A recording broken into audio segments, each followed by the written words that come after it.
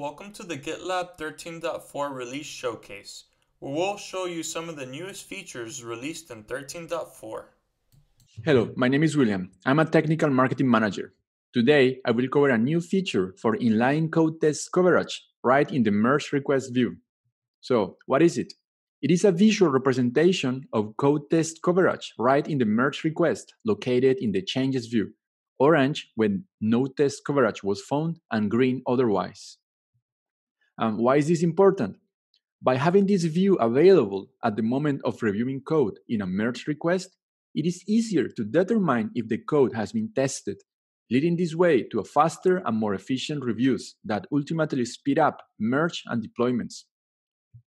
Follow these links to learn more, and if you want to replicate my demo, under the demo repo, you can find the project. Let's jump to the demo. So here we are in a project. We can see that Sasha, the developer, has some issues assigned.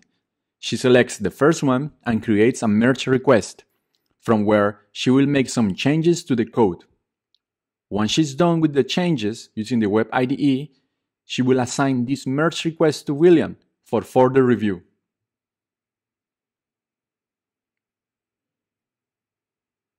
Now, we can see that William gets the merge request assigned, opens it, and under the changes view in the merge request, he can find out if the code has been covered by unit test.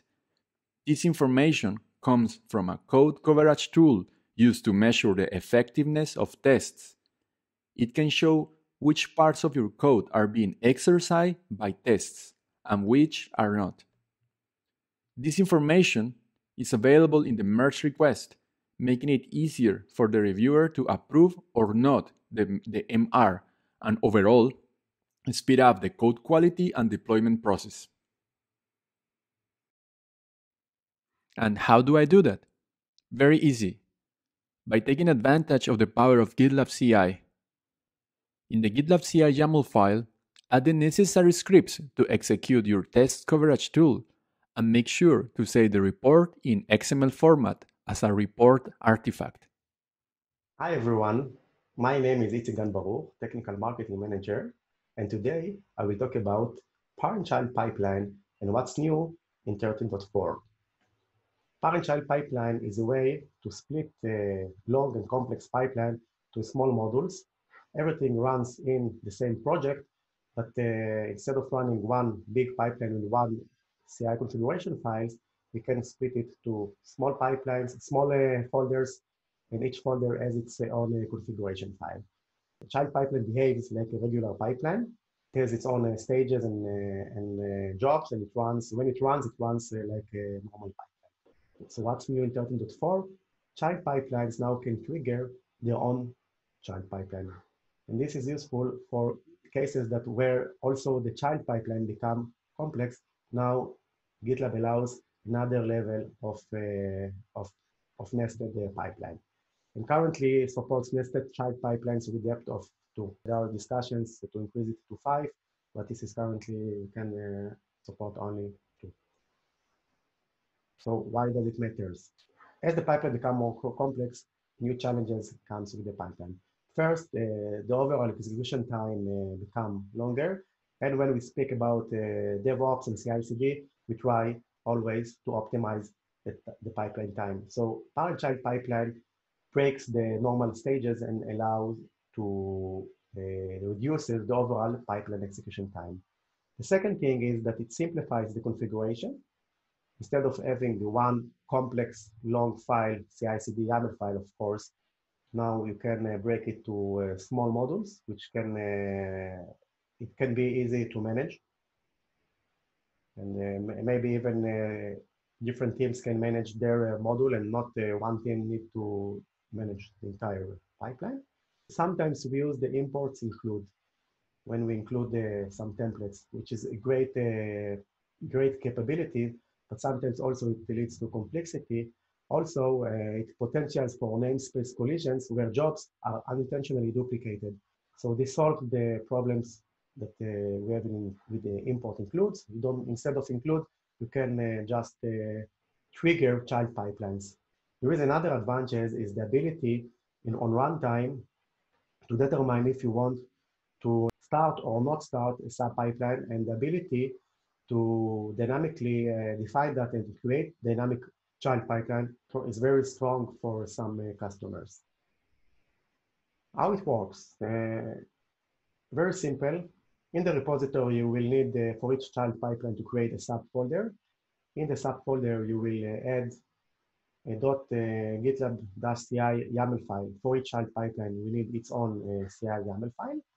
And in the parent, the YAML file that trigger the child pipeline, you will need the trigger job with this keyword trigger and include the full path of the child configuration file. In this case, Android is the name of the directory. And if now what's new in 13.4 is that the child can trigger another child, is the same, but you will need to add the full path. Android, Google TV is another directory that I created.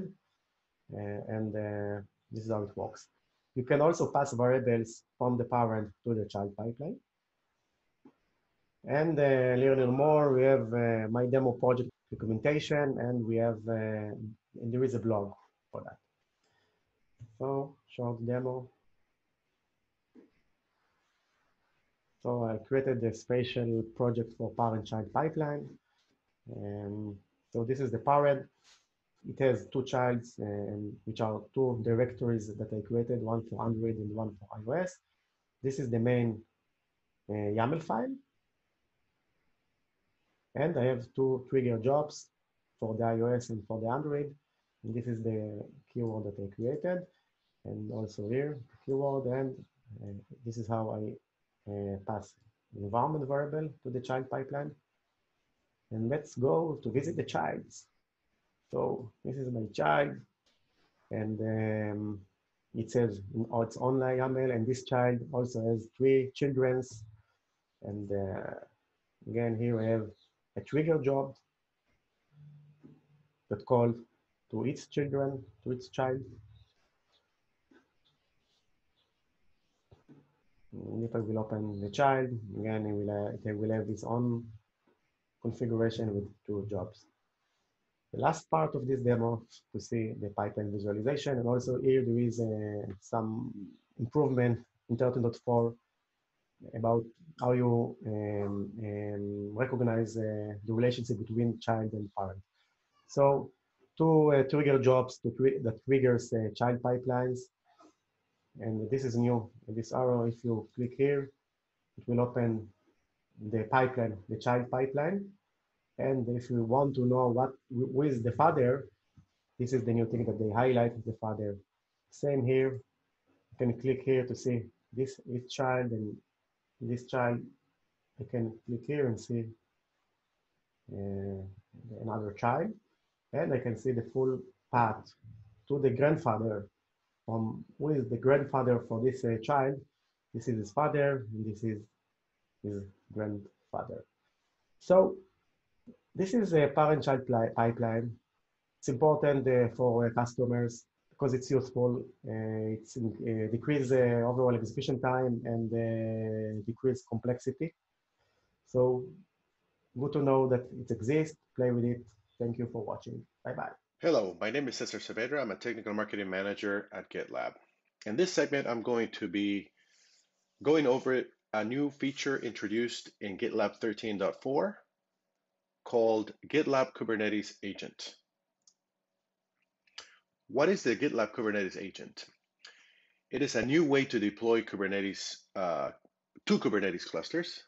This is a brand new addition to our product.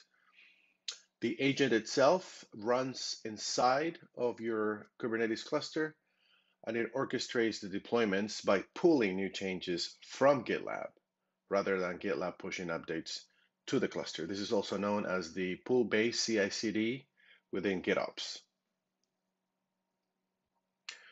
Why does it matter? So for customers, it matters because many organizations, they cannot open their Kubernetes clusters to the internet because of security, corporate security compliance, or maybe even government security regulations. This new capability will allow them to comply with both types of security regulations. And in short, no matter what method of GitOps a customer is using, GitLab has you covered, whether it's the pull-based approach to CI/CD, or which is this one here, or the push-based approach to CI/CD, which is your more conventional way of doing GitOps, which we already support that. So why does it matter to GitLab? So this new capability allows us to be on par with other competitors in the market that already offer pull-based CI/CD within their GitOps solutions. So this, now in fact, many competitors actually only offer pull-based CI/CD. In our case, we're able to offer pull-based and push-based CI/CD within GitOps, and those two are actually complementary. It's not either or. You can use them both you can use one of them only or both together combined. Here are some resources about this new capability. There's a link here to the documentation. There's another link to the issue itself. As soon as this video is public, I will update this presentation to provide the link right there on the left side, the first bullet. And then I also have a longer video that is an end-to-end demo on how to install GitLab and install the agent on the server side and the cluster side, and demo it how the whole thing works. Things to follow. I'm providing here a link to our vision page for this capability. This is the first release, is the first MVC that we put out for the Kubernetes agent. And right now it has a configuration-driven setup, but in the future we plan to add a lot more features, like for example integration with deploy boards and GitLab managed apps, as well as a UI to configure and set up the agent on the cluster. All right, so now let's move on to the demo. I have my own instance of GitLab up and running on GKE, which includes the CAS, the Kubernetes Agent Server. I have also installed the agent on the cluster. Here you see two projects in the GitLab account. The first one is Kubernetes Agent, which contains the configuration of the agent itself, which includes the information about what project will be observed by the agent for changes. Now we're going to go to the GitOps project. This is the project that is being observed for changes, and we're going to go ahead and edit it. And we're going to cut and paste something from the documentation. It's just a manifest file that contains an Nginx deployment. And it's going to be deployed under the same namespace of GitLab agent.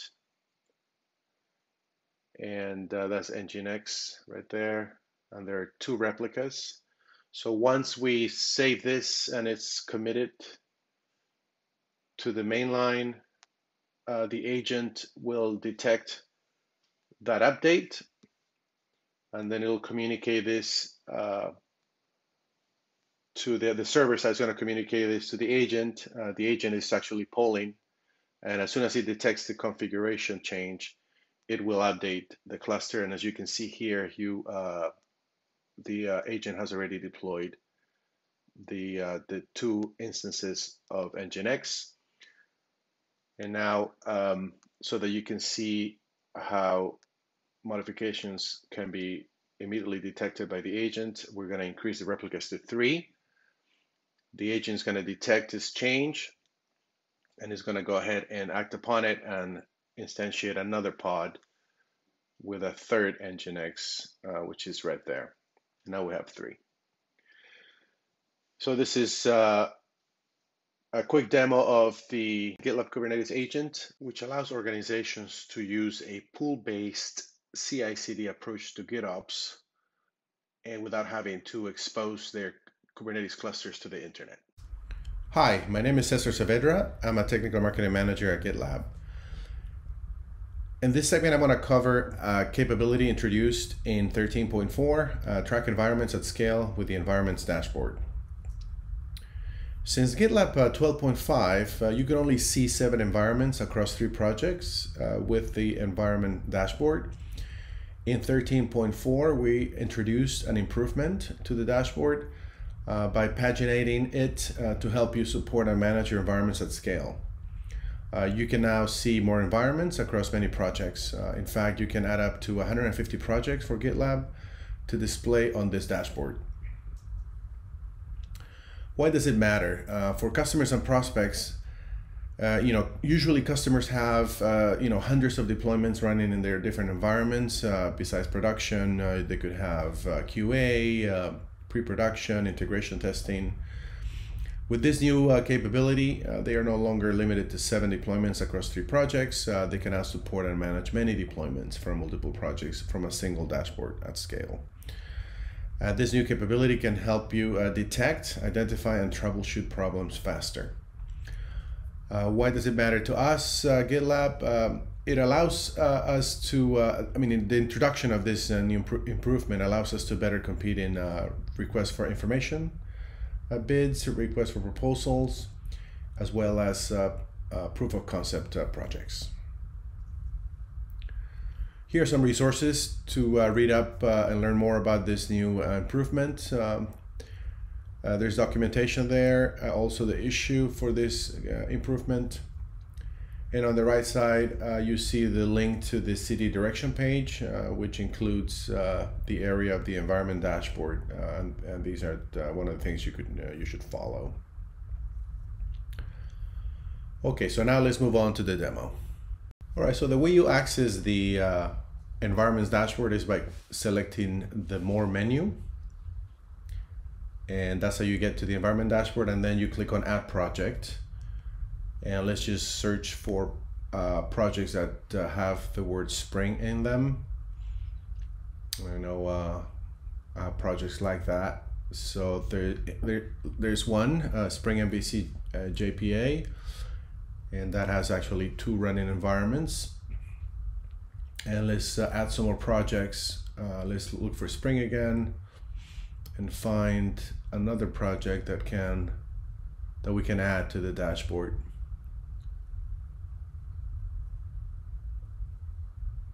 I think this one is a good one. There you go. That's 2 more environments. And let's add more projects. Again, let's look for the projects whose names have Spring, the word Spring. And let's scroll down and find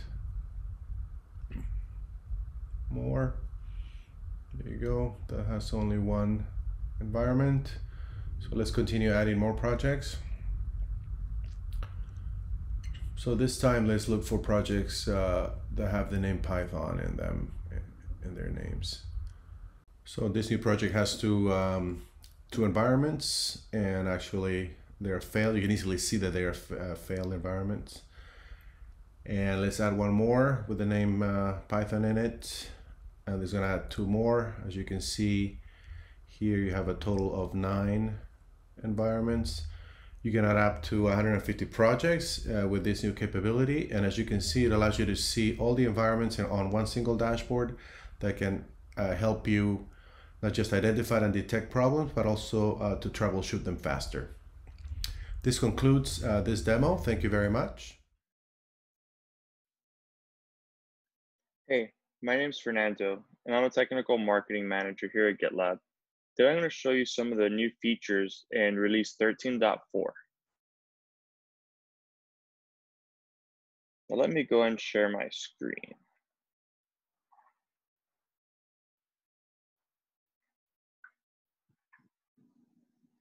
So the first feature I want to share with y'all is the grant users deployment permission without code access.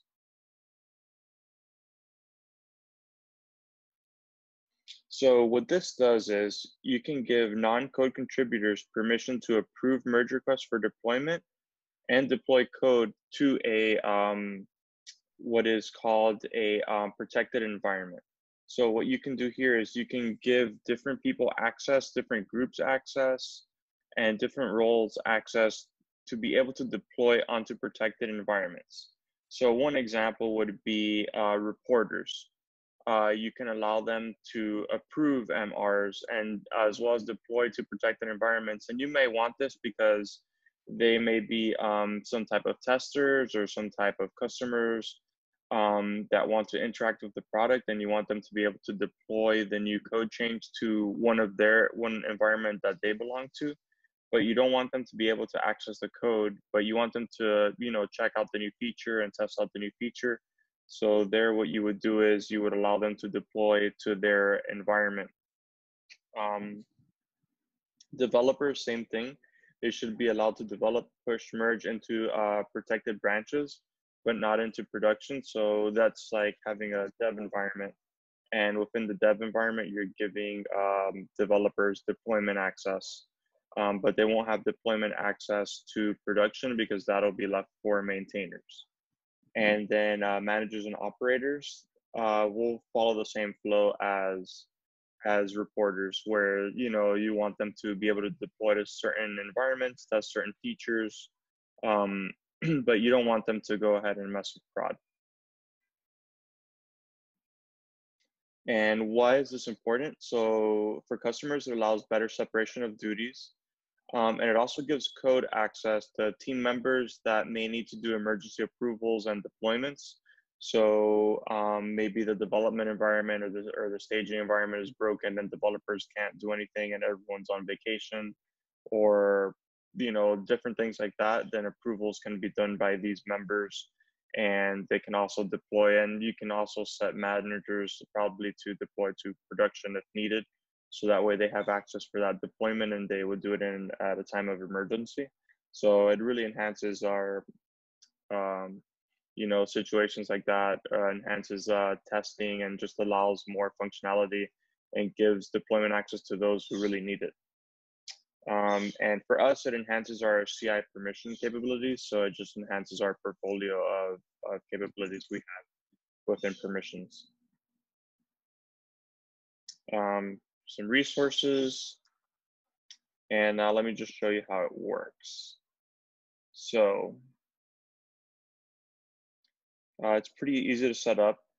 In the project settings, you go to the CI/CD settings, you select protected environments, select an environment. So I'm going to say staging, and I'm going to allow all developers and maintainers to be allowed to deploy to staging, and that's it. That's all I have to do.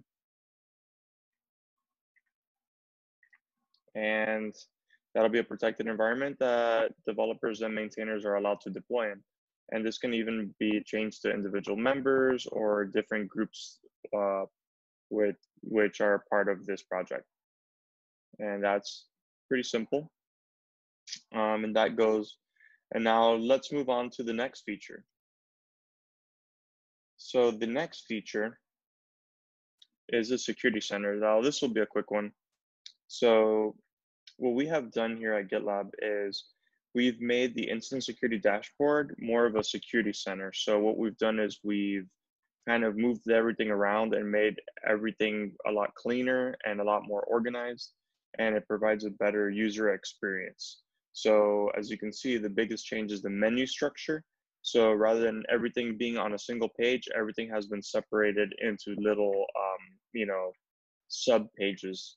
And it just adds all the security related functionality to one page where a user can easily go through. And why does this matter? Well, it provides a better user experience for our customers. Makes it easier for them to navigate through the security context and, assess the security posture of projects and groups of projects in more of a natural way without having to jump into different menus and different systems and find everything. They have everything within one place. So it just enhances their experience.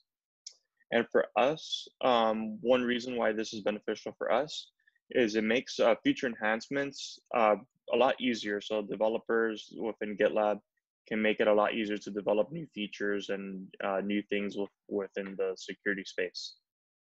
And all the security functionality can be added to one place. So that way there's no confusion on where it is. Here's some documentation. And now let's jump into a quick demo. And this is how it looks. So you can see that there's a security tab, and from here you can see the projects that are here. They're given a different security status, A through F, depending on the severity of the vulnerabilities found. There's a vulnerability over time showing how many vulnerabilities have been introduced and at what time they were introduced. And from there, you can see that you can easily access the vulnerability report that will have the different vulnerabilities within every space and can be sorted. Can be sorted by status, severity, scanner, and project. And then you can also see that the settings are available as well. So you can keep adding different projects to build your whole instance level security dashboard. And yeah. And now to move on to the final feature, which is the most exciting one for me, is using HashiCorp Vault secrets in CI jobs. Now, what was added here in 13.4 is a new secret syntax for the GitLab CI YAML, which is a secret syntax. And what this does is it allows GitLab to draw secrets and different variables that are stored as key value pairs in Vault and allows them to use them on your CI job. So a few things to consider about this. Vault is required. There needs to be secrets in Vault, and there needs to be JWT authentication enabled in Vault and needs to be enabled in GitLab as well. And Vault needs to be configured. It needs to be able to communicate properly. You need to be able to communicate to Vault through a public IP. So it needs to be, the Vault needs to be exposed externally. And just to consider, Vault can be run on Kubernetes as well. So it does require some setup with Vault. The piece that we've introduced is just being able to easily call Vault with certain syntax once Vault has already been set up. And I'm planning to make a demo video on this, on how to set up Vault properly, and gathering some resources and editing documentation. But for now, I just want to highlight this feature. So why does this matter for our customers? So it adds extra protection to GitLab environment variables by having a secret storage, which is Vault. And number two, it makes it easier to actually access these protected environment variables from Vault by using specific syntax. And for us, it's good because it makes the user experience a lot easier. A lot better, but also it adds another great integration to our portfolio, and HashiCorp is one of our partners, so we can, it helps us keep integrating different features, different HashiCorp features like Vault. Here's some information, and now let me just show you this. So let me share the terminal real quick. Okay. So in my Vault, there's a few things that I have set up. So I have a policy, and my policy says that within this path, I can read and list secrets. So this is my path on Vault, OPS data staging secret. And within that path, I have different key value pairs. And I'm only able to read and list it based off that policy. Then I have a role. And this role, what it does is it maps to my project ID. So this is only accessible from within my project. And it uses my policy that I've defined up here. So within this project, on this space, I can read and list everything on this path. So that's my role. Then I have a key value pair. So I've created a key value pair with the key foo and the value world. And this is secret, it's hidden in Vault. And it's using KVV2. So the KVV2 secret engine. And then from there, so now we want to be able to access this from GitLab. So how do we do that? So let me share Chrome again. So I've created this project that's my Simply Simple Notes vaulted, and a few things to check out. So in the CI YAML, in my deploy staging job,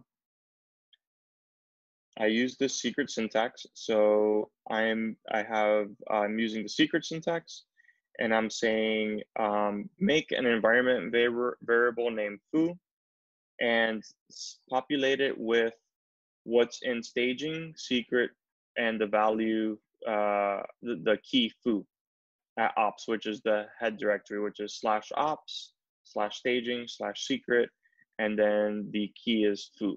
So it's going to populate this with a file that it extracts, and that file is going to contain the value of foo. And then here I'm going to echo foo so you can see what it is. And I'm going to cat foo so you can see what's in that file. So I'll show you the location of the file and the file. And then you can see there's 3 environment variables required. One is the URL for the Vault server, one is the auth row that I'm using, and one is the auth path, which is JWT because it is a JWT authentication. So this will be pretty standard. That needs to be set up anytime you're extracting secrets. So now, let me go ahead and show you the job.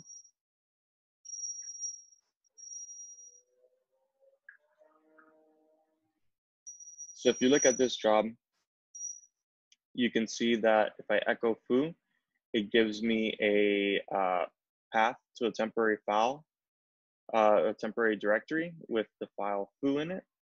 And you can see that once I, cat foo, you can see world, which is the value of that key. So that's pretty much the Vault integration and new syntax in a nutshell. And happy to have shown you these features from 13.4. So, please reach out to us on the technical marketing Slack, and let me know if you're interested in any demos on these features and highlighting these main parts. Thank you.